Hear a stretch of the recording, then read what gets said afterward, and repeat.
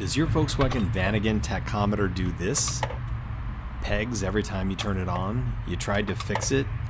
To no avail? Stay tuned. First, it's important to know the history. When I first purchased this Vanagon, it needed some work, so I took it into a service place near me. Did an okay job. They're very nice there, but unfortunately, they're just not careful. So they ended up clipping this part of the circuit board, which is extremely fragile anyway. So the MacGyver side of me kicks in, and now I think I could either solder it or find a way to tape it with some metal piece in there to kind of fix it.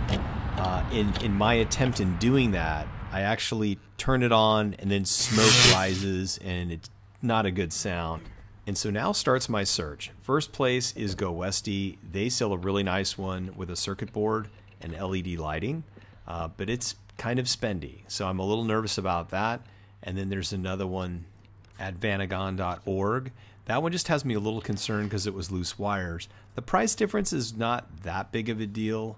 And I'd rather have an actual circuit board. So that's what I went with, the Go Westy solution.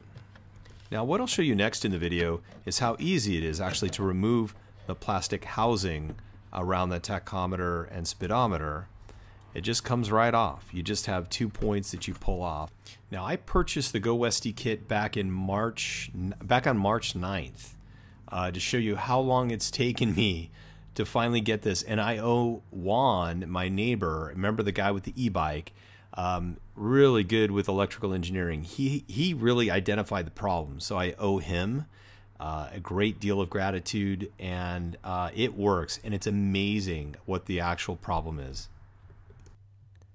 So after Juan gained access to the circuit board for that tachometer, this is what it looks like. This is the back of the circuit board, and he checked all the capacitors, the resistors, just visually inspected.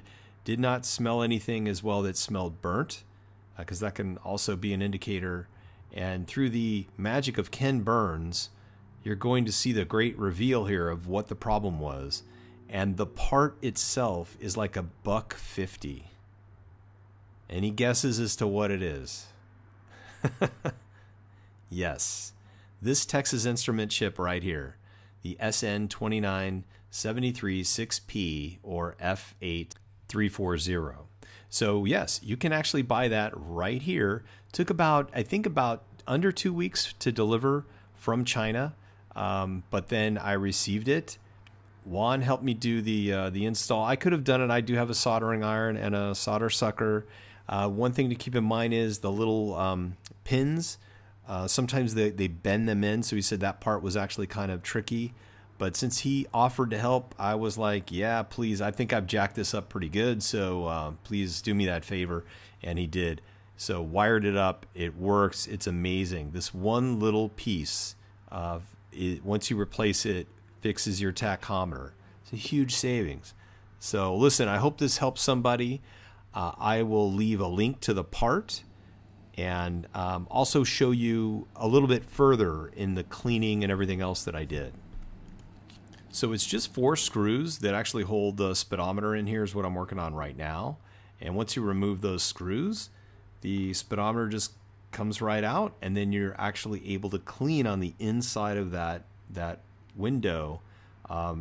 It's just so nice to be able to gain access to that and clean it. And you can see I had a lot of dust on mine, so I ended up cleaning that off as well.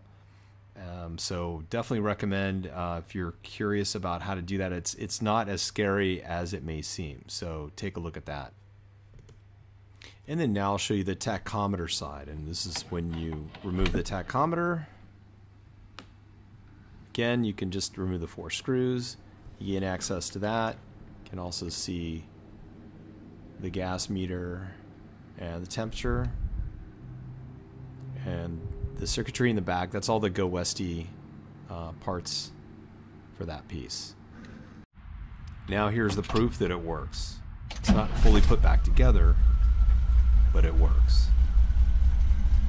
Beautiful. This, from the beginning to end, took a total of 2 months. And I tell you, man, it tests your patience, but it's worth it. So you definitely, I highly recommend having friends. Friends is good. All right, guys, hope this helps somebody. Y'all take care. Bye.